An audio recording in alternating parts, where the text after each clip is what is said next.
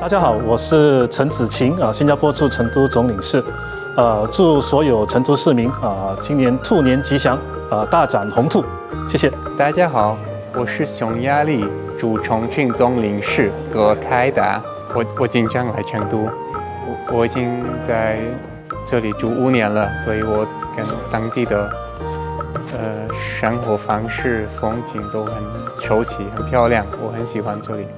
I wish this year will bring prosperity and happiness to the people of Chengdu, and also, I wish to see the prosperous development of Chengdu.